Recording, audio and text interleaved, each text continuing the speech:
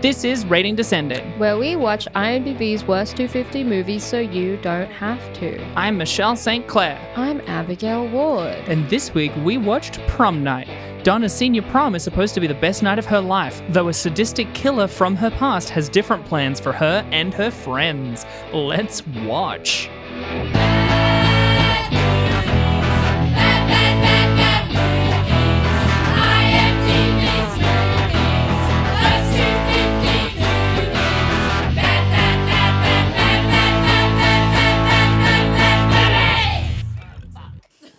All right, Abby. Yeah. I got a pitch, right? Now, obviously, prom, not a thing in Australia. We do have, many high schools have a high school formal in year 12. Some places have a debutante's ball.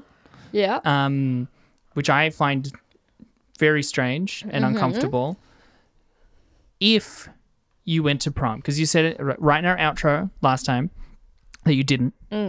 If you went to prom and were offered the opportunity to be accompanied by a very charming and comforting but hideously ugly hunchback wizard who said as long as you let him accompany you to prom would give you in return but one wish, provided that wish was related to the magic beans that he has, would you agree?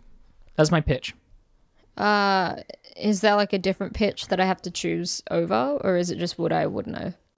I guess you run the risk of social humiliation for bringing such a strange guest.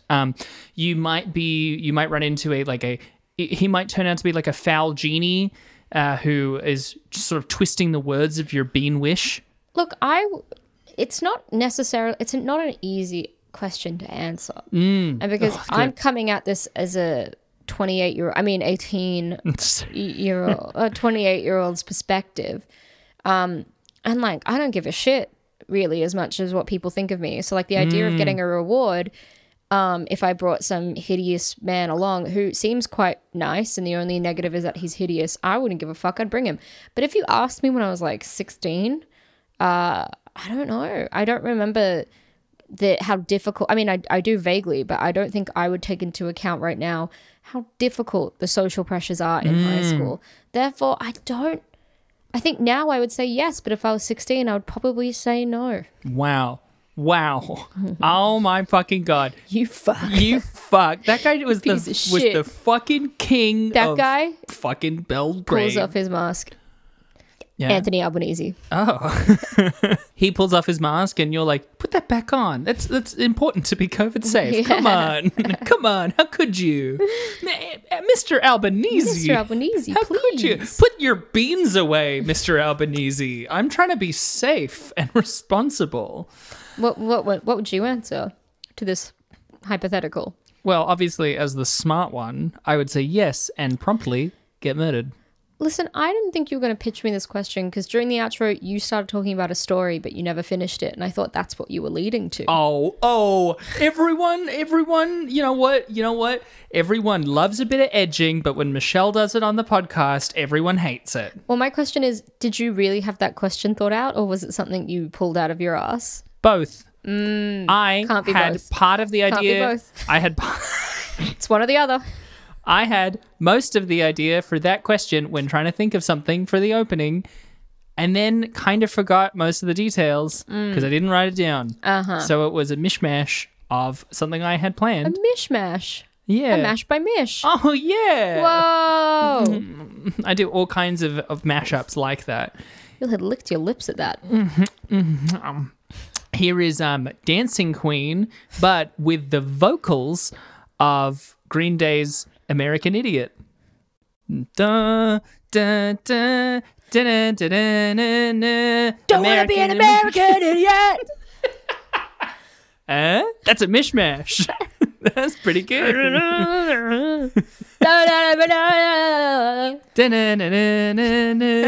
Ooh, yeah.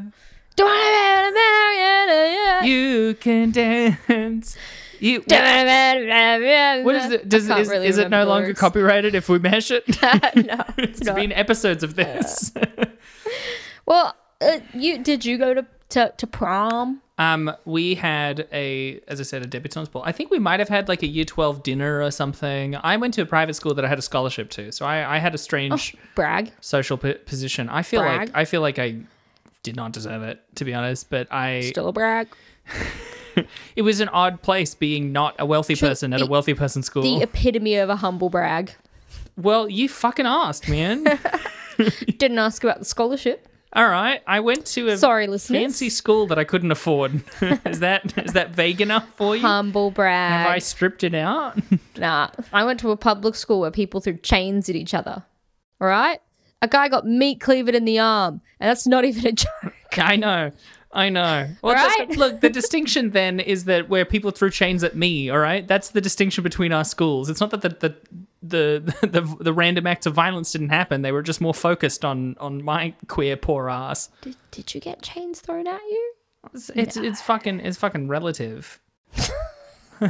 It's fucking relative. Fucking relative. They're all chains, aren't they? I'd certainly so say only speaking metaphorical chains. Because I was talking in literal chains. Yeah, I had stuff thrown at me. Yeah. You know? Yeah. That's what I mean. Do you feel happy now? No. Nah, turned into a bummer. Speaking of things that didn't make me happy, this week we watched Prom Night. That we did. Yeah, I thought I might as well launch straight into it. She says putting her hands in her pockets while sitting. I couldn't see it. It looked like you were kind of shoving your hands into your just pants. Masturbating. Yeah. I thought I'd start that edging I mentioned earlier. Yeah, get on it.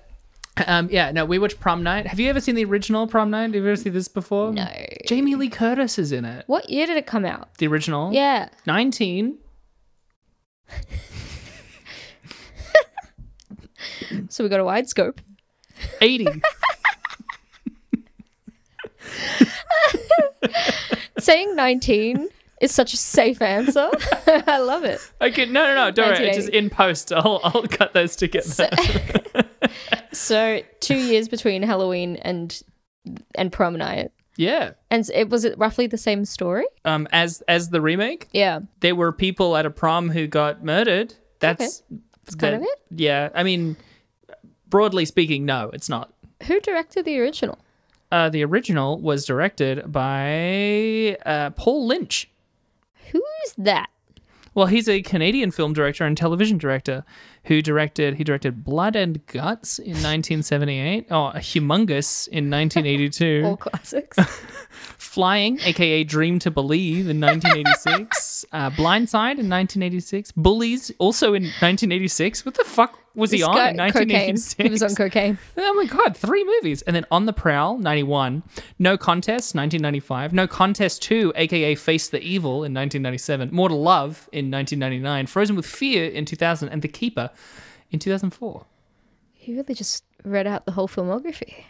Yeah, well, it's a thorough question, I guess. No, I just want to answer. I just love giving answers. Come on, hit me with another. Hit me with another. Okay, well, who directed this one? Well, I mean, this one was directed by Nelson McCormick. This is in part of my key details, but I can go into it now because Nelson McCormick. I just want to know, like, the differences and similarities between the two Prom Nights. Well, Nelson McCormick only directed one other feature film, which was called The Stepfather, which was a 2009 remake of a thriller from 1987. No. And so is the initial one considered good or a classic, or is it just kind of like eh? I think spiritually it's kind of, look, it's got a substantial cult following for the film's horror content and also for the film's soundtrack. This is like early slasher as well. Yeah. So like we weren't so bored of like, what if a guy had a knife?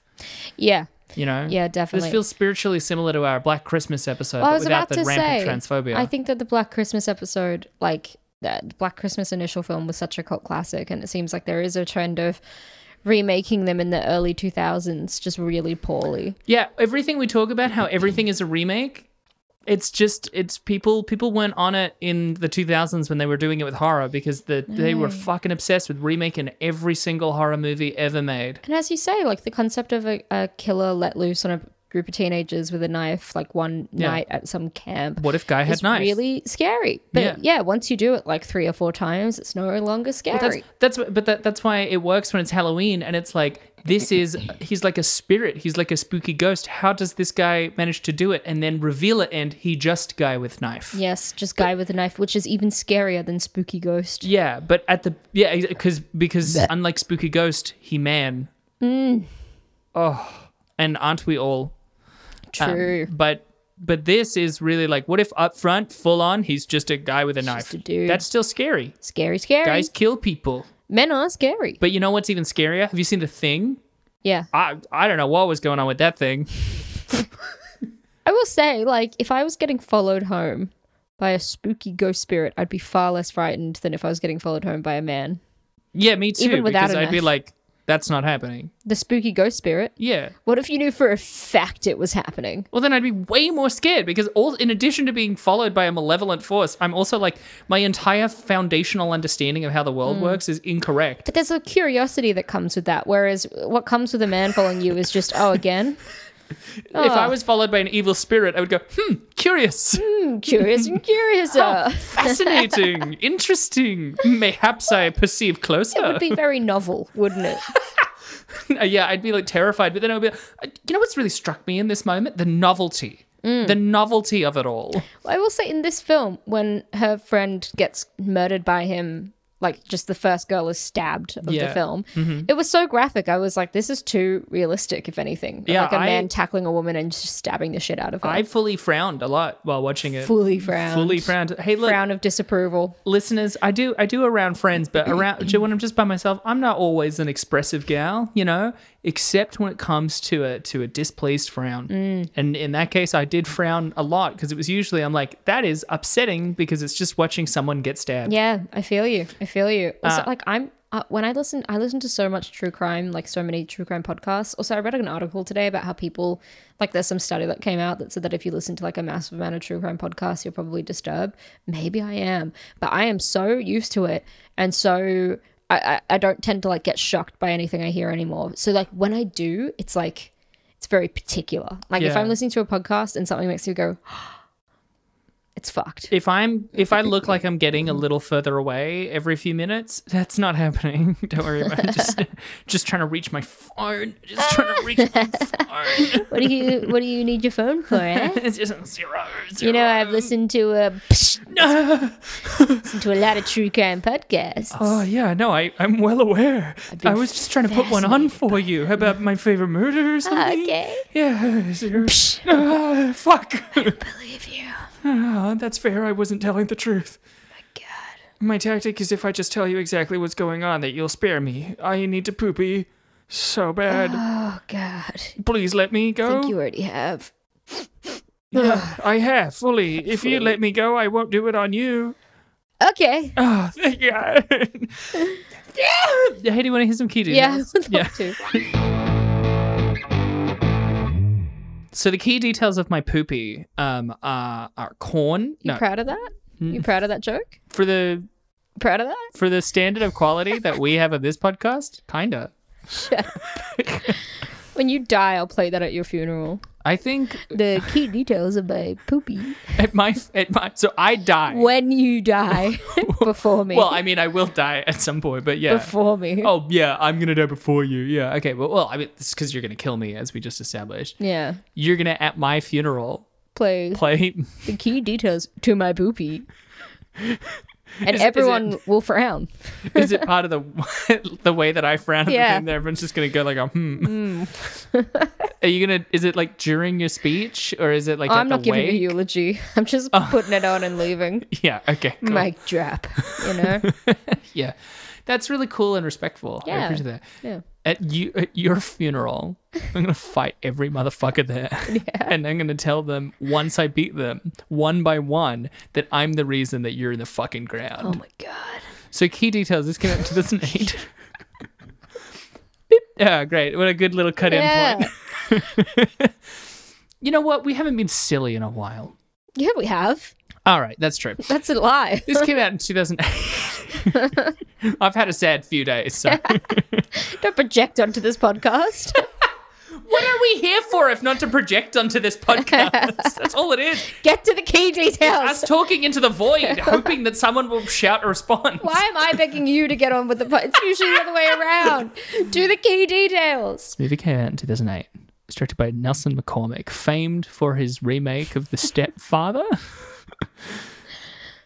It's starring Brittany Snow from Pitch Perfect. I actually really like Brittany Snow. I I actually think- do. I And think she wasn't she's great in this. Fun in Pitch Perfect, playing the character who has a lot of genuine romantic chemistry with Anna Kendrick. I loved her because I loved Hairspray when it came out in Oh, 2007. she's great in and she Hairspray. was such a standout in it that like every time she comes up, I'm like, oh, Brittany Snow. Also, surprisingly, this is also starring Idris Elba. That was a shock. Yeah. That came out of nowhere. Fully? Did not.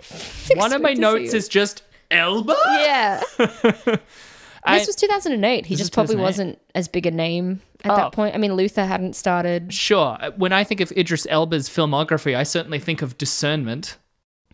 Discernment? He's in a lot of bad movies. Right. He's in a lot of very mediocre movies, I would say, actually. It's like, is Discernment a film I haven't heard of? No, being discern like Yeah.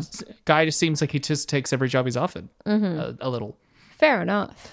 Budget for this 20 million, Oof. but the box office was 57.2. Oh, So I can okay. see why they kept remaking these. Like, why not?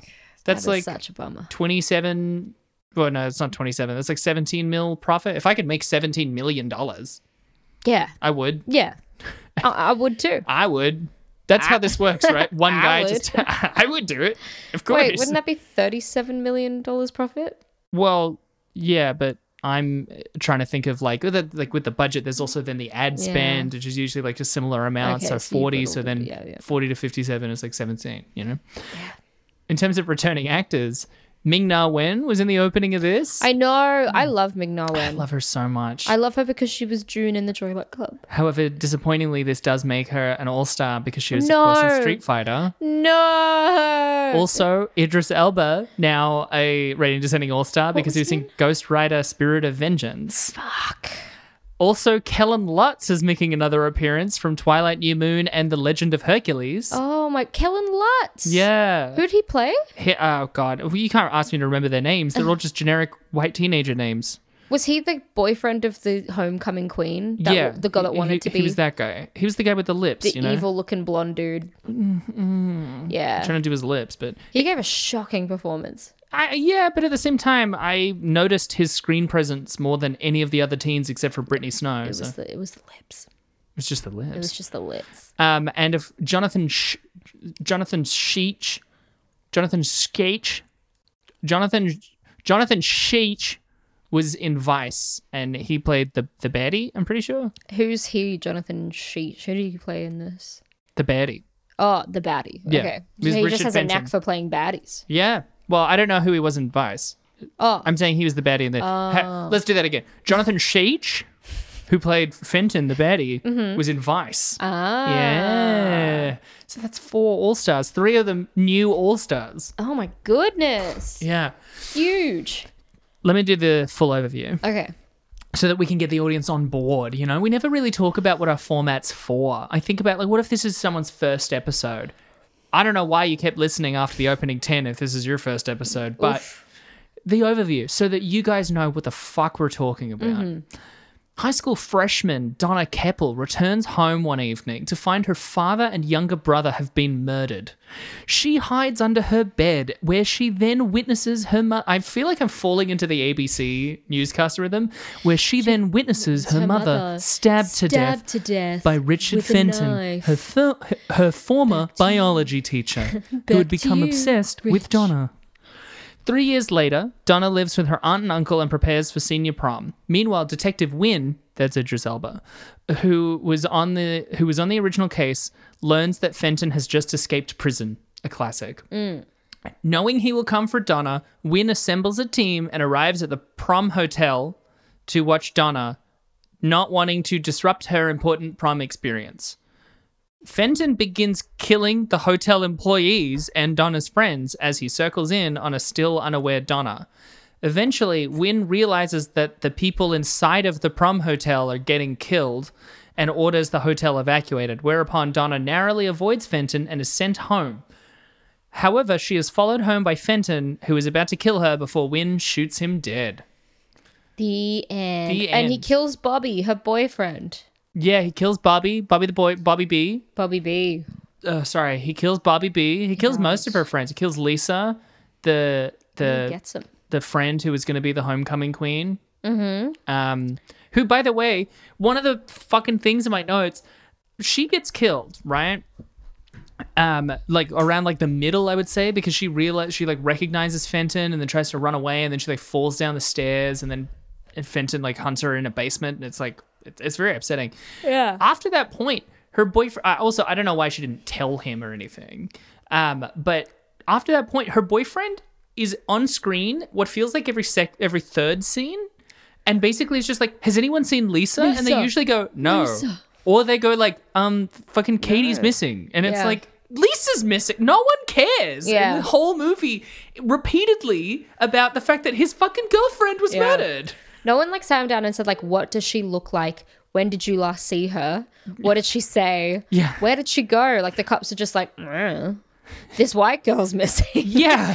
This white girl's in trouble. Contextually important. Both Lisa and her boyfriend are black. Yeah. And it's so weird the way he keeps, where's Lisa? And they're like, Katie died. And it's like, Lisa died. You also find out that Lisa, Ronnie, her boyfriend, was fully trying to propose to her while they were like trying to have sex before she realizes that the bad guy is after Donna, and she gets up and runs out and is then killed. But yeah, he's like going to propose to him when he's crying at the end. I'm like, that man, his life is just fucked for the next couple of years. Fucking ruined. Yeah. How fucking traumatizing. And everyone else was like, oh my God, what happened to Katie? Oh my God, Donna. Which, like, you know, still bad for Donna and stuff. But, like, someone give him a Who's fucking Katie? shoulder. I pulled Claire? out Claire. Yeah. Yeah, I pulled out Katie as just a random name. Claire, I was actually pretty close. Claire's not bad. Yeah, but it's fucking wild. Look, I think if this movie's guilty of anything, apart from mostly just relying on a lot of jump scares and doing the thing that I hate in the first 40, where instead of being interesting, it just keeps having people be behind someone's shoulder and then they go, oh. I'm so proud of you, honey. I think You've come so far. the biggest problem with this movie that I have is the fact that this is set in and filmed in 2008, and clearly it thinks it's 1996.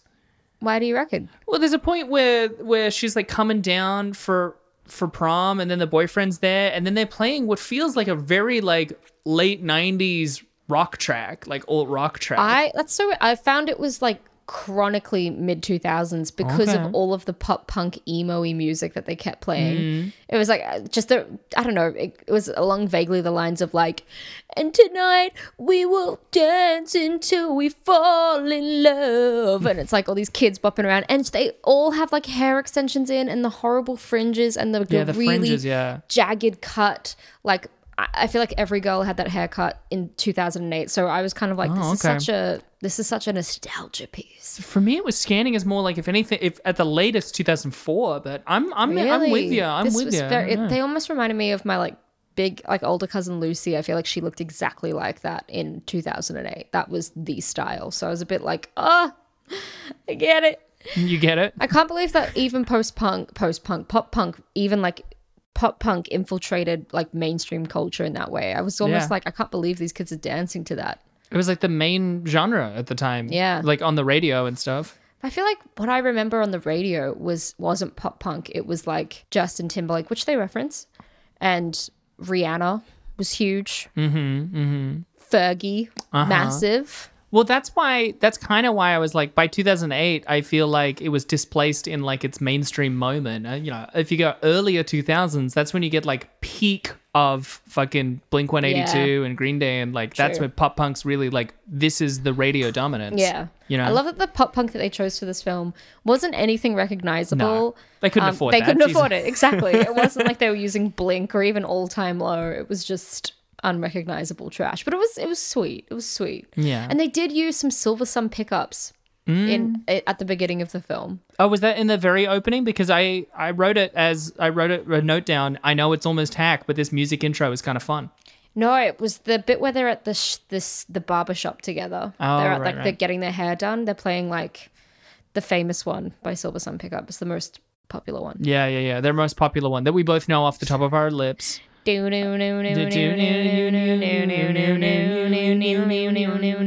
both singing it. We both know the same name of it, so we'll say it at the same time. In 3, 2, 1. Lazy something. Lazy. I didn't even say anything. I just said bing, Bing. bing, bing, bing, bing.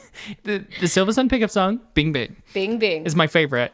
By the way, because we're already on the topic of the opening. Yeah. What are you doing? Why are you fondling yourself? My like the area between my tits is so itchy all of a sudden. And I have such a fucking like super duper strength bra on. I really had to like reach up my shirt and then down my top, down into my bra, and I'm just scrubbing away. It's just going in for that healthy scrub. Oh, I felt so good. Scrub it. You know, when I was growing up, my mum knew this one guy, Craig, who She only knew one guy. She only knew one guy. You know, but he was a fun guy. He used to be, well, I guess he still was. He was like a musician, but in like a cool band, and then was, because he was now in his like late 20s, early 30s, transitioning into making music for children, as like writing music for it, not like performing it Wiggle style. And I remember there was this one in particular, this fucking about cleaning yourself, and it was pretty catchy. I still think about it. Scrub a dub dub, get in the tub, you dirty and smelly, so scrub scrub scrub. Oh, that's a little bit of a reuse. Fuck Craig. Fucking, I couldn't think of a different thing. All right, well. Never mind. You were so keen on it when you started singing. I don't know. It just seems Now like you fucking hate it. Seems like could he maybe use more synonyms or something? Well, I loved it, Craig.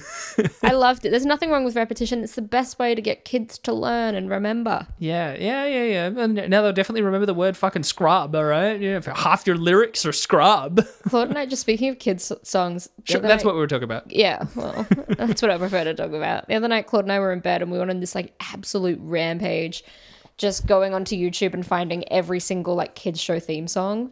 And fuck, Postman Pat slaps. Yeah. It really does. And I know like, you know, no one forgets Postman Pat, but when you really rewatch that title sequence, you're like, oof, no better show. I mean, Thomas the Tank Engine fucks pretty hard.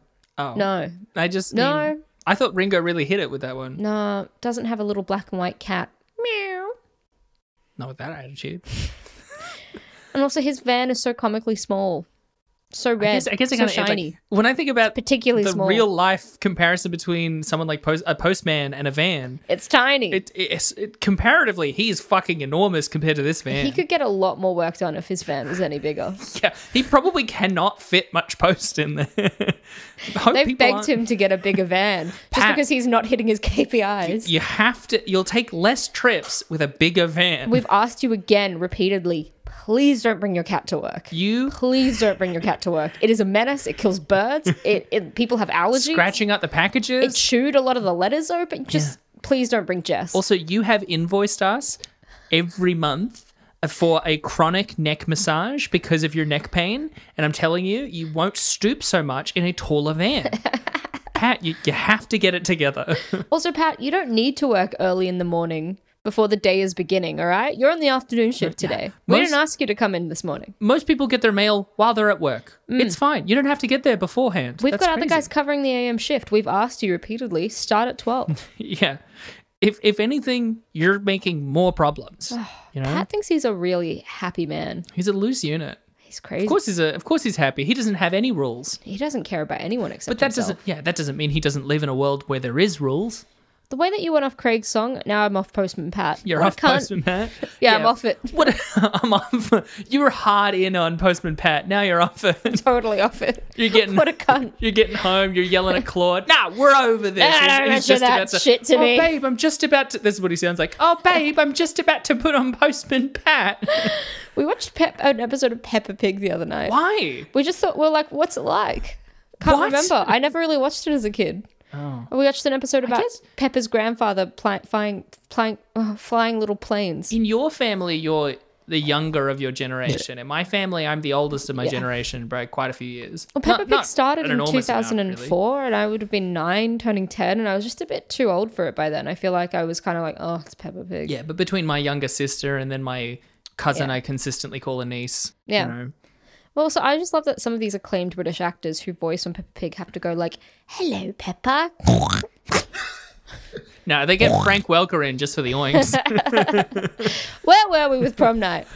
Look, I wanted to ask you about one thing, and then I had a scene I wanted to talk about. Okay. One thing. At the beginning, when she's getting ready, there's a whole bit where she pulls out her anxiety medication and then puts it back, which I think is kind of very, like, it's definitely for us that she does that, not for her. And then her aunt... Her aunt comes in and is like, "Are you not taking your anxiety medication?" Which is very polite to ask it as a question because she fully just watched her not take her anxiety medication. And she's like, no, not for a few days. I really just want to feel this. I want to feel tonight. And I just, that doesn't come back. You want to feel your anxiety tonight? That's so weird. Yeah. That's a weird stance on medication. Anti-anxiety and antidepressant medication can be like a complicated relationship, but what a weird thing to put in your movie if it's not really part of it at all. Is that why she has bad dream later? Look, I understand. Look, I was on antidepressants last year. That did numb me out. I understand wanting to take a break just to see if it helps your mood. I don't think it'd be worth it for just prom. Like, if you're just doing it for prom. That's the come down. And she's got incredible trauma. Yeah. Incredible. She watched her mother getting stabbed.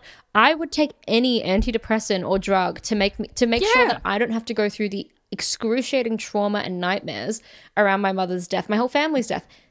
But she wanted to go off it for prom. That's part of the point. And also, her thing said to take one. You gotta wean, baby. You gotta wean. She stopped taking it a few days. She's gonna having feel sick. withdrawals. She's gonna feel a little dizzy. Like, oh my God, I'm so fucking nauseous at this thing. Yeah, so just really not feeling well. Dude, I remember when I accidentally couldn't take my depressants for like 5 days, that like I felt like I was in a moving vehicle. I felt like I was getting a vertigo. It was horrible. Well, that's because I was driving you. I was like, can somebody help Abby? And I was like, please let me out of this car. Please, I'm not stopping until somebody can help. That 5-day road trip. Yeah, it was pretty funny. Pretty good time. There was also, look, you know, one thing I've missed from our like recent stint of particularly bad movies. Tell me. It's describing a scene, and there's this one fucking moment. There's this one fucking moment in this one fucking scene that was so funny. It's early in the prom where Idris Elba has. We got to talk about the logic of this, by the way. Where Idris Elba has gone. Oh, sorry, her uncle has said to Idris Elba, "Oh, but she's made so much progress. Obviously, that would be all taken away if her prom is disrupted, you know, because of this. So don't disrupt her prom, please." Having her friends murdered will absolutely be more disruptive to her recovery. Also, like, I understand that's a chance and a risk and he didn't know it would happen. But also, like, if I was her and I got home from prom and they were like, "Hey, sweetie, just to let you know," like nothing bad had happened, but they were like, "We found out tonight that he's like he's escaped." I would have been like, "Why didn't you come get me?" Like, that's really scary. I feel so unsafe. Now that I think about that prom, it's already marred because maybe I was in danger the whole time and I didn't know. Like, you can't escape the fact that this will disturb and upset her. So just tell her ASAP. If I was the uncle, I would have been like, "Let's go get her." Yeah. If I was the uncle, none of those kids would have died. I would have been a fucking hero. Yeah, you would have. You know, the fucking terrorists hope you weren't on 9/11. Did I tell you that you did 9/11? No, can I just I don't know if I've told you this story, and either way I want to tell it on this podcast. Sure. But I'm going to omit some names because I shouldn't mention them. Yes. But I used to work with a guy at a company. Wow. And I barely knew him. Scandalous. I know. I barely knew him, but we were in like training and they had asked some big group question about what if you could do one thing. If you could go back and change one thing, what would you change? And everyone was like, "Oh, I would go here and I would do that and I would see this thing," all these personal things. And then they get to this guy and he says, "I would have stopped 9/11. Fully serious. And like the 30 of us just sitting there on the Zoom call, just sit in a moment of silence and someone goes, "All right, next." On the one hand, I almost don't want to fault the guy, but I also got to say, you're not playing the game right. No, you're not. And I just love that every single person's answer, people would talk about it and like they would explain and people would like, you know, give their opinion on that answer. But with his, it was just, let's move on immediately. If you could have changed one thing, what would it be? 9/11. Probably the Holocaust. So, go on. Talk about how you broke your ankle skiing one time, huh? Fucking simps. Can't believe you. Think about the lives at stake here. I think about that guy regularly. Yeah, I think about it. I think about it all the time because I feel so lucky that I've never been asked that question in a group scenario. Well, now you know the best answer you could possibly give. It's 9/11. It's 9/11. I just love this man's brazen confidence. I love it too. I've never met a woman as confident as any man. I've met one. Oh, you've met one? Abigail Ward. Me. Abigãlí. Abigãlí. Abigãlí. Just for the listener's sake, that's an inside joke. In our old place, she was listed on one of our utilities as Abigãlí incorrectly. Yes. Also, when I was working at JB in store, my name tag was Abigãlí. Abigãlí. Struggle with my name. It's not an uncommon it's name. It's not. It's just got too many vowels, and people are like, "Bleh." It hasn't got that abnormal amount of vowels. It's got 4. Yeah. Oh, only because it starts with one. It barely counts if it starts with a vowel. That's not true. A vowel at the beginning barely That counts. is not true. Oh, come on. Well, now that I think Come about on. it. No, I've still got more vowels than you. Yeah. I've got 2 in my foot. No, 3. 3. Fucking hell. 3. 3 vowels. Anyway, so I was talking about this one scene where Idris Elba decides that the life of this one blonde lady is more important. So it's like, yeah, there's a killer on the loose, but we don't want her to get upset, so we'll just look at her a bit. Meanwhile, killer's off killing people, as you'd expect. Yeah. Because they're like, make sure he doesn't leave. He is pretty prompt. He sends out guys to monitor the prom and her home. Well, He's yeah. pretty prompt as soon as he does get the call. Yeah, he's not really doing a good job at looking in the place where they suspect he is, so much as making sure that people are outside able to see if he leaves. And I feel like they should at least be looking in the building where they reckon he is. Are they not? I'm pretty sure they are. He stations people outside, and then when he gets a team, he walks in. He's sort of... the killer gets away with killing many people in this movie because he's completely unfiltered. He's unfiltered. Blaming the cop, but not blaming the killer. Yeah. Interesting. Yeah, that's me. Wow.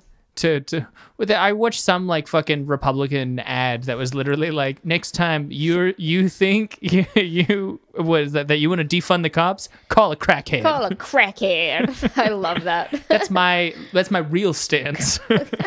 Next time you want to call the cops, don't call a crackhead. Will do. They'd probably be more helpful.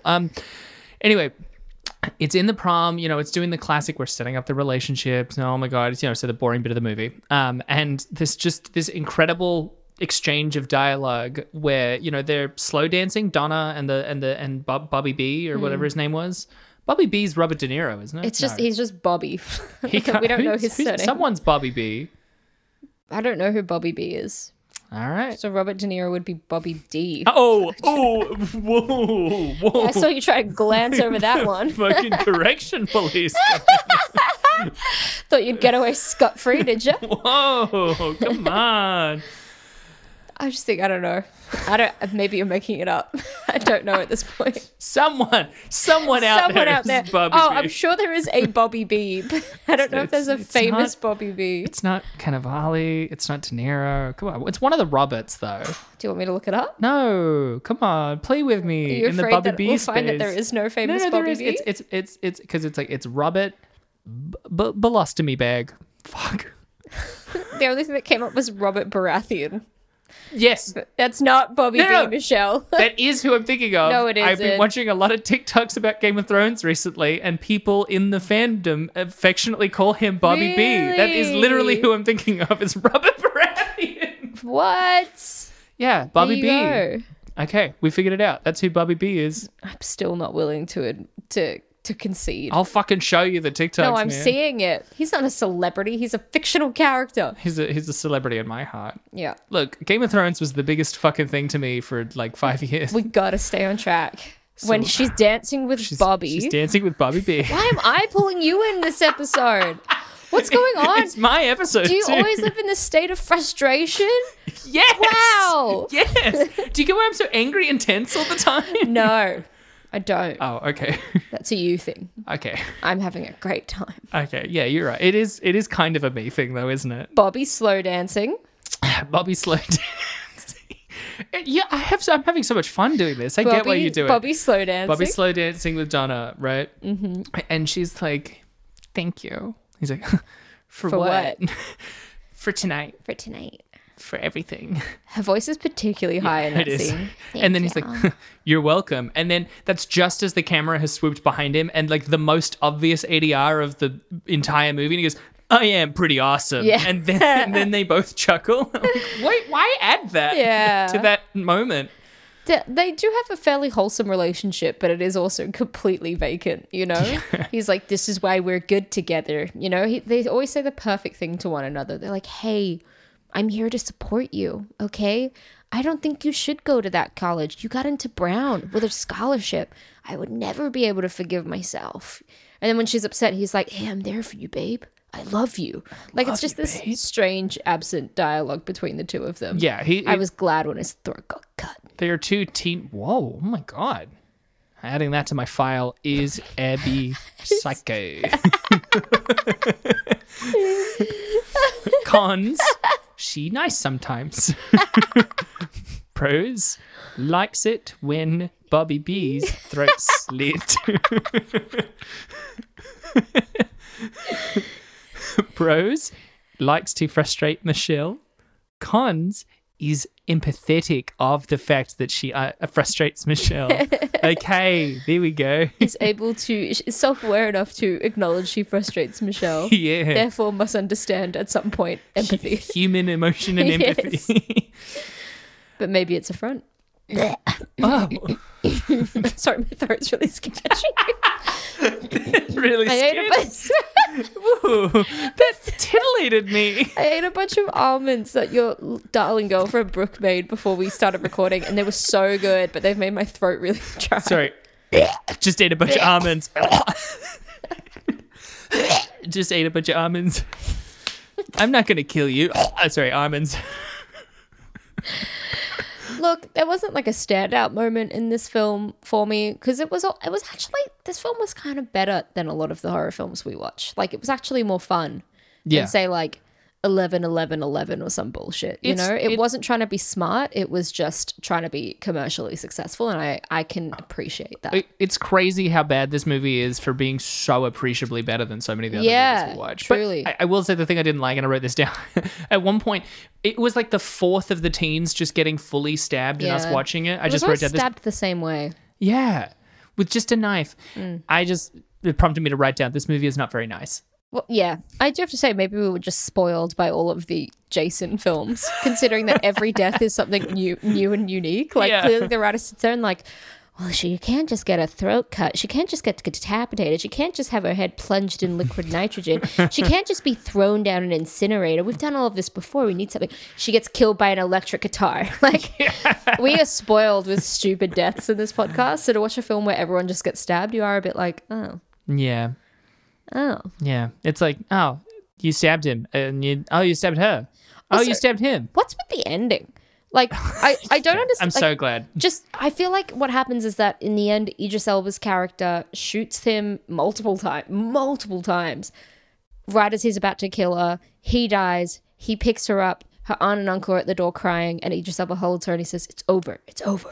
And then it's just over. Importantly, and we talk a lot about how we like when films end quickly. Yeah. That was too quick. I was like, whoa. I liked that that's where it was over. I will say that importantly, after he's shot and stuff, there's also what feels like the same, like, drony violin and tinkly piano, like cathartic music to go with the "it's over."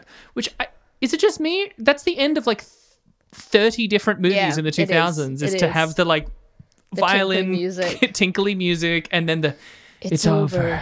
And then you have like one wide shot. Yeah. And then you go to credits. Yeah, fully went to credits so quickly I was not ready for it. Like, again, I love a quick end. Like, I love the end of Dog Day Afternoon where Sonny gets, spoilers, Sonny gets shot in the back of the head. Al Pacino gets arrested. He's like looking at this hostages getting taken out of the car and you just linger in his face and then it's over. Yeah. And it's like you see like the fucking car park of the runway around him, and then the credits start going. Great. The 70s knew how to fucking do it, man. Yeah, because the film drove everything home throughout the film, but this didn't, and so you did want a bit of a buffer. I thought you had to keep thinking about it. That last 20 minutes that used to be 5 minutes, but now it's 20 minutes in modern movies. You had to fill that in your head, and you could enjoy it. Yeah. Have a good time. Now every fucking third act is 40 minutes long, and they really need to over-explain every part of the ending. Epilogue, but I would have just liked, because you know what I thought was going to happen. I thought there was going to be some tie-in, like the homecoming queen, that like the bitch Carly or whatever, Carly, who organizes the prom. Yeah, and she wants to be homecoming queen, but Lisa, Donna's best friend, is up for it, and then she realizes that Lisa was going to be homecoming queen. Like, it never gets announced, but she sees the paper and she like rips it up, being like, "Can't believe this." I thought she would at the end like tell Ronnie or something, like she was the homecoming queen, and because she's now dead, like I have kind of rekindled, like, I don't know, I've figured out my shit, and I don't hate her. Like, I can't believe she's dead. I'm so sad that, I don't know, I thought there would be some resolution there, and then also a resolution between her and Bobby in college, but no, it's just over. It's over. It doesn't matter. It's because what you're missing is those aren't about what if a guy had a knife. Yeah, true. Right? True. On that note, do you want to hear some trivia? Yes. I have a handful of pieces of trivia that generally come in two flavors. There's like, oh yeah, this is kind of trivia. And then there's people pointing out the many, many, many plot holes and continuity errors in this. So, for one, aside from the title and concept of teenagers being stalked by a killer at prom, this film shares no connection to the original prom night. Okay. Oh, this one was interesting, though. During the scene at the hair salon, the original Myers house from the original Halloween can be seen outside the window. Whoa. In a nod to Jamie Lee Curtis being in the original prom night. Whoa. Also, you've just reminded me. Yeah. Highlight moment. The bit where she's at home after the prom, she's in her bedroom with Bobby, and he's like taking care of her, and then they fall asleep or whatever. The movie that they're watching on TV is Can't Hardly Wait. Oh, that's what they were watching. I thought it was Can't Hardly Wait. He's saying like, I could only tell by the dialogue, because I don't think I saw it at any point, but he was being like, it's the bit where Preston Myers is talking about, I fucking love Can't Hardly Wait. It is like my favorite late 90s teen film, because I just grew up with it and I love it, and I think it's really smart and funny. And Preston Myers is talking about how Mandy he's like talking about how it's a sign that he should tell Amanda that he loves her. And it's a great movie. Everyone go watch it. It's beautiful. And also, it has some elements that age poorly, but for a late 90s teen movie, pretty good. I don't think it's aged too poor. No, that's exactly what I'm saying. I don't think there's anything compared to like many other, like Revenge of the Nerds being like on reflection, like, oh, this is just a movie about aggravated fucking sexual assault. Yeah. The whole thing is that like the bully in it, who is problematic, he gets completely beaten down and he starts crying and he's like, no one fucking likes me, man. He really connects with the nerd, and then the next day he's like, I don't fucking know you, nerd. But like, it's this great insight into how fucking fragile he is. Yeah. Anyway. Nelson McCormick, sorry, I just remembered this. Nelson McCormick had done extensive research into proms, going as far back as where and when the first prom was ever held in American history, compiling detailed portfolios for the cast and crew, which had an introduction on the origin of the prom and what it represents. However, writer J.S. Cardone, when going over what would be the titular prom with McCormick, ultimately decided on a prom which, apart from the music and dancing of the Bridgeport seniors, was beyond the scale or budget of a standard American prom. Yeah, what was with the prom in this film? Oh, you just thought it would be cool. Like, they have a red carpet. Who's clamoring to get photos of them as they're coming? They rent a hotel. Yeah. They had limos. Apparently, hotels also specifically generally don't give rooms to prom goers. Also, apparently it was a very historic hotel, according to the film. And again, when they arrived, there's a group of people yelling, trying to get photos. Who was that group of people? Wait, yeah. Who was that? Who were the people? I was like, is it parents? No, the parents would be at home saying, have a great night, honey. Who? Who were the fucking... Who was that? The Razzie trying to... the paparazzi. The Razzie. The Razzie trying to get photos of these... That's what we call it in the business. Teenage girls? Yeah. At prom? What the fuck? Or teenage boys? Well, you that's don't know better. their proclivities? That's pretty cool, yeah. So just fucked that the bad guy is like a teacher that was in love with Brittany Snow's character. Yeah, I mean... Because he's like, not only is he a murderer, he's also a pedophile. But I think the movie says it's bad. I think so. I think so. Does it say anything? I'm pretty sure after Idris Elba shoots him, he was like, I get it, but the killing was too far. And me, every time I watch this movie, I'm just shaking my head so that everyone knows I disapprove. Yeah. Oh, this killing and the pedophilia, both of it too. Both of it too. Oh, I hate all aspects of what this man represents.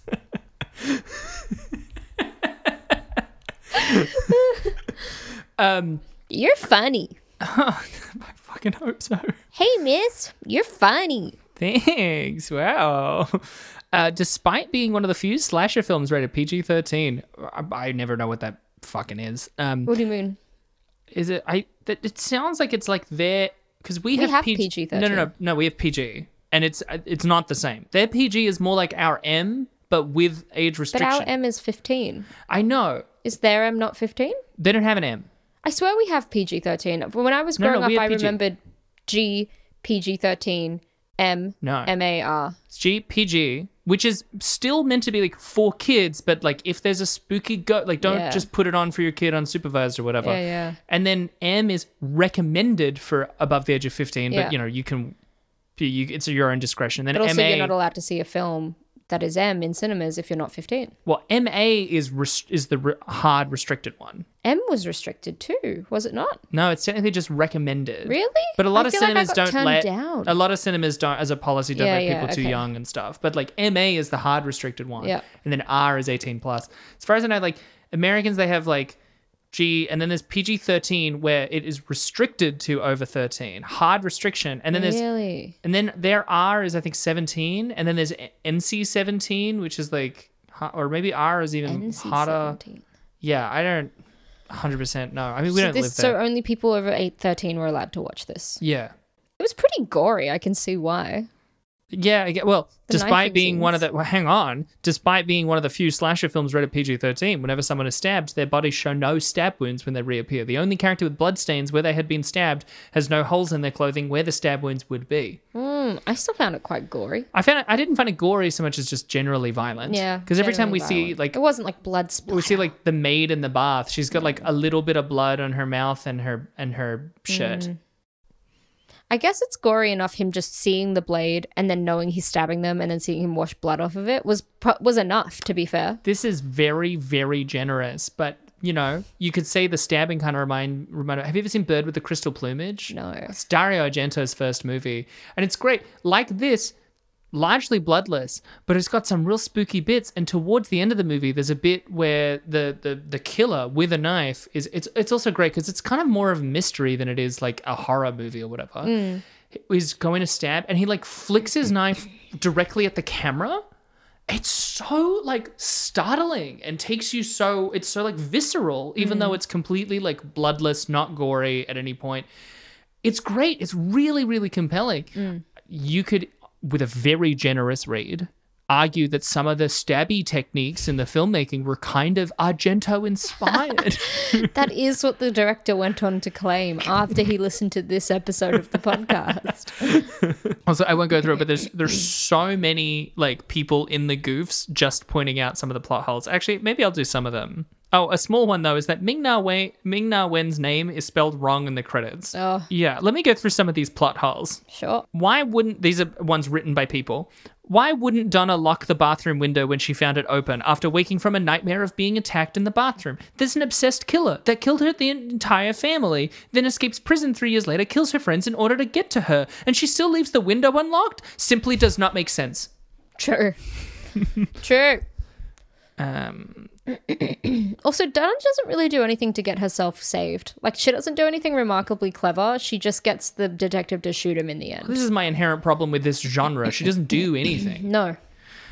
She's not a participant in this movie. She's riding this roller coaster. You know who deserved to be saved genuinely? I thought Lisa was an excellent character. Yes, Lisa I would was love great. to have seen her live because she fought for it. Yeah, she did. She did stuff. Yeah. And she was punished for it. Yeah. There was also Richard Fenton's disguise is hardly foolproof enough for him to get around undetected. He merely trimmed his beard, leaving some stubble, and cut off his shoulder-length hair to a buzz cut and wears a baseball cap. That's it. The authorities would still be able to recognize that it's him based on his build, face shape, and overall physical appearance alone. Even stealing the clothes of a bellhop would not be enough of a disguise, as his face is still exposed even then. It's really weird when Lisa sees him in the elevator and she's like, who is that man? Like, if you had a teacher and you saw them out in public, you would instantly, especially if they killed someone, would be like, holy shit, that's my fucking mathematics teacher from year 12. Like, she's still in high school. I can remember vividly how my teachers looked in high school, and it's been 10 years. It's been 0 years because I'm 18 years old. That's true. I'll just do one more so that we can get to the reviews because we're running long. How did Richard Fenton manage to hide all of the corpses so that they wouldn't be discovered by other guests and hotel staff? Which I think is kind of true. I think it's implied at one point that they put them in the roof. And I don't know how he did that. That bit where, like, Claire gets killed in the bathroom, her boyfriend's waiting for her outside, and then the door opens and she's no longer in the room. I'm like, he just carried a body to a different room and he didn't hear, didn't see, and there's no blood stains anywhere showing that she got dragged. Yeah, it's craziness. It's nuts. And yeah, he pushed a guy into the roof. Yeah. How'd he do that? Well, Idris Elba couldn't even get up to the roof without a ladder. And that's Idris Elba. That's Idris. That's the Elbs himself. That's Luther, man. That's the IE. What? Oh, Idris Elba. Yeah. Do you want to hear a review? Yeah. Quick. Reviews! This movie has 9% on Rotten Tomatoes. Makes sense. And we're still in the 3.9s on IMDb. Going strong. Mark Olson of the Los Angeles Times said, "This is as listless, mindless, and utterly useless a piece of corporate brain clog as one is likely to come across for quite some time." And he said that in 2008. He was like, this is just corporate brain mush in 2008. Buddy, it's going to get so much worse. Buddy, it's not going to get better, man. It won't get better. Here's an IMDb Almonds? Sorry. Almonds. Almonds? Almonds. Have a case of the almonds. Here's an IMDb review titled "Just Watched It" by RVN-Lurnke. Good movie. To me, the previews weren't all that scary, but the movie was! Don't let the previews fool you. A lot of yelling, tons of anticipation, and eye-popping action. The actors are great, and the obsessed killer was chosen greatly. Best man to play the part. He looked like the real deal. His face was just enough to be... wow! Brittany Snow was great. Nicely filmed, as said. Great angles. The scene was switched back and forth very nicely, although maybe some weren't needed. There were a couple of little corny things that happened, but it was good, smiley face.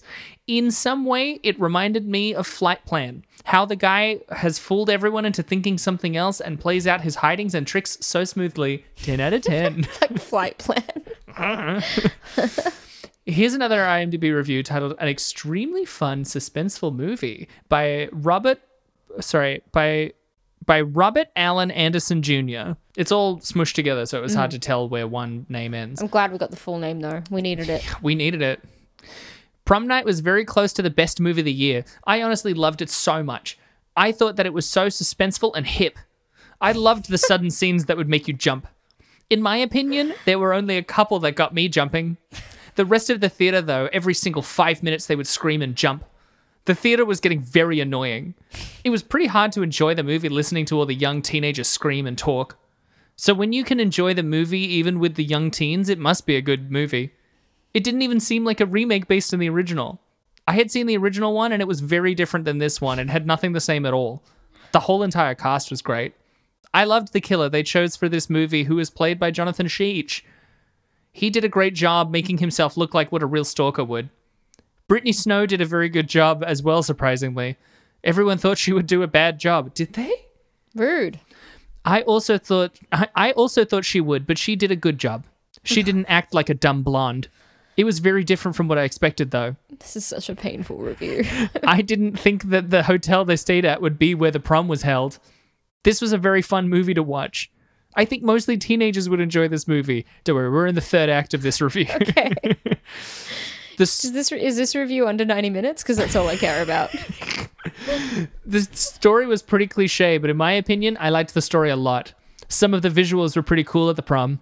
If you want a lot of blood and gore, you won't like this. If you are looking for suspense and pretty jump out of your seat scenes, then this is the movie for you. It was amazing. Go see it. overall, I loved it, and I think that all the teenagers should see this movie.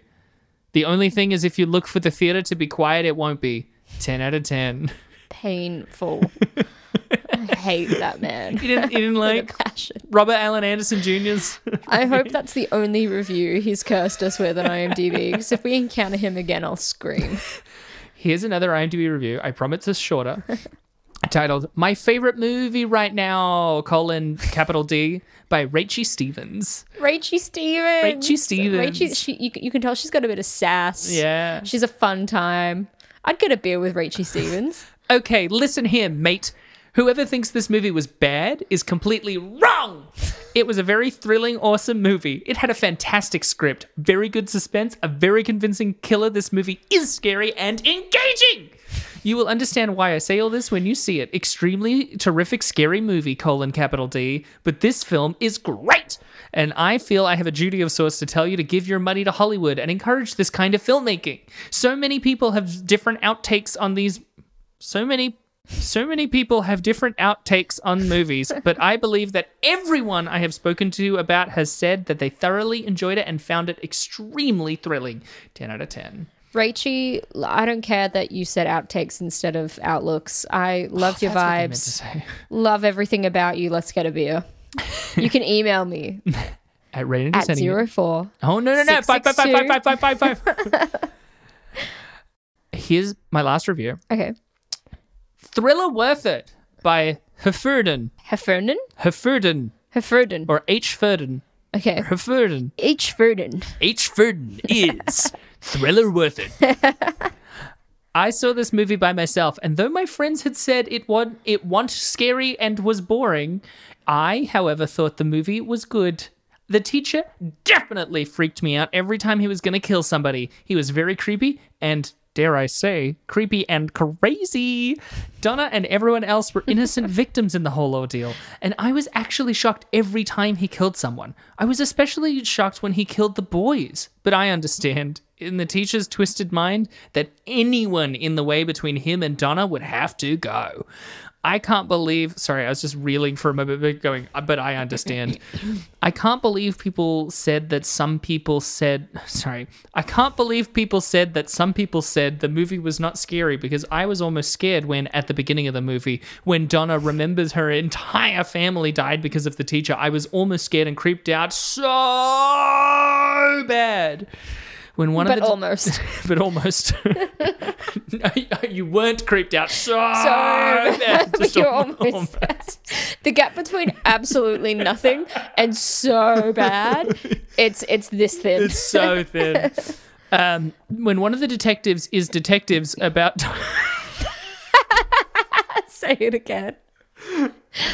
When one of the detectives is detectives about Donna's case with her past teacher and her family, it's scary how infatuated he was with Donna and what lengths he would go to be with her. What the fuck? Sorry, I have no idea what that was meant to mean. I'm breaking apart. I've never seen you struggle through reviews before. What the fuck? Are you okay? Detective is detectives.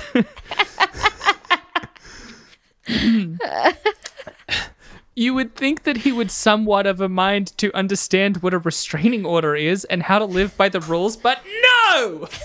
Keeps going. Gets locked behind bars, sent away to the loony bin. Interestingly, semicolon. Oh, they can use a semicolon? Yeah. Impressive. Hopefully that would say something like... Although I think when they say that, they mean the killer. Hopefully that would say something like, hey, I might be crazy, but I can fix it if I work at it. But he doesn't, and gets the punishment he deserves. Jesus. Anyway, the movie was good, scary, shocking, and having me wonder if my teachers in high school ever had a crush or infatuation with me. What the fuck? 10 out of 10. Oh... The delusion of it all. What was your review about when detectives is detectives? Well, it did make me wonder if any of my teachers from high school had a crush on me. What a weird takeaway. So it's just... Probs not, to be honest, babe. Probs not. Oh, look, I had more fun with this horror film than most that we do in this podcast because it actually had the semblance of a plot. And that's in this world that we live in this constant realm that we are placed within. That's a huge deal. And it didn't bore me the entire time. And I liked Lisa. So I liked one character. I kind of liked Lisa. Yeah. So I got partly but it wasn't painful. There are weeks where it's painful. Oh, yeah. It wasn't painful. That's where we're at. Notice all the giggles we've had? Yeah. It's because I'm in a good mood because it wasn't completely obliterated by watching this. Yeah, even with the stabby. Yeah. Didn't make Abby too crabby. Hey. Nice so on little that note, I'll give it a 3.8 out of 10. I think IMDb kind of nailed it. Close enough. Yeah. 3.8. 3.7. 3.7? Feels better. 3.7. I think like this movie was pretty shonky and pretty bad. And obviously like the script fucking falls apart the moment you look at it or hear it, But the filmmaking could have been a lot. We've seen way worse filmmaking. Yeah, we have. Like this was no Bye Bye Man or The Apparition, which I think The Apparition is one of our lowest. We gave it a 0 and like a minus 0.2 or something. So I can barely even remember those films. No, The Apparition is the one where Sebastian Stan sees some mold and is like, what if it was a ghost? The thing is with the horror films, they all have the same name basically. It's like The Reckoning, The Apparition. And it's just I can't remember it. You throw in one word for being like moderately uncomfortable, maybe a religious word, and then like a vaguely dramatic word, and it's always got the same poster. I think that's what fucks me up. Yeah. What if like wounds as well? Wounds, yeah. Yeah. That one had a different poster because there was the genre where it's a woman screaming as started by Scream, but that did it well. And then there's also one where like it's a woman and like hands are grabbing at her face. Yeah. I see that all the time. They love the hands. They love the hands. Then there's what if a thing looked really fucked up? Yeah, or like someone's face is like falling off, like someone's got holes in their face or something. Yeah, or their hands or eyes Partly or something. Partly a skeleton. Oh yeah, they're a skeleton. Speaking of, you know what? Prom night would have been better with a skeleton. Yeah. Oh, for sure. Easy. What an easy win for them. Love to have a skeleton on board. Bro, fucking McCormick, Nelson, would have loved a skeleton. I would have loved if it was just a bunch of skeletons having a prom, That would have been cool. Skelly prom? Skelly prom. Yeah? Do you reckon they would do the monster mash? Yeah. Yeah. Or the mishmash. Okay. What if it was prom night and some of them turn into werewolves? Ooh. I mean, because we've already watched, when we watched Cabin Fever 2, what if at prom night people got really sick? The thing is, Michelle, we shouldn't be pumping up the script without a paycheck. It deserves no more of our time. Yeah, that's true. We've given it our reviews. That's it. Well, I haven't yet. 3.9. You're right. IMDb nailed it. That's it. 3.9. That's it.